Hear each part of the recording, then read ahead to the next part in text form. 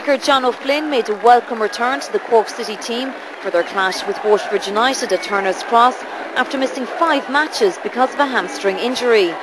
George O'Callaghan took his place in the City midfield and played for the entire match.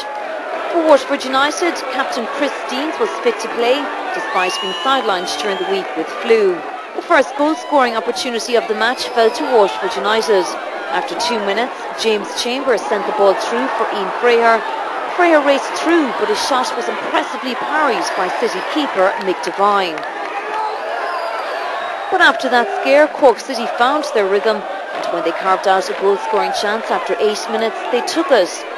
Colin O'Brien flicked the ball to O'Flynn. The 23-year-old cut inside full-back Pat Flynn and then hammered the ball past Waterford goalkeeper Shane Dunphy and into the back of the net. Dunphy was on hand to prevent City from taking a 2-0 lead into the break. 10 minutes from half-time, he parried a free kick from O'Callaghan. O'Flynn was withdrawn at half-time as a precaution, and so Dennis Behan took his place up front and quickly made an impression with the second goal for City. In the 58th minute, O'Callaghan sent in an excellent cross to Neil Fenn. The former Waterford United player lobbed the ball over Dunphy, and the onrushing Behan headed it into the back of the net.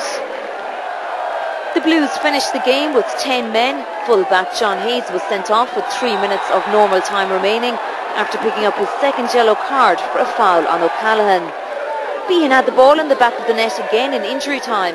Joe Gamble sliced the ball through to Behan, but his goal was ruled out for offside.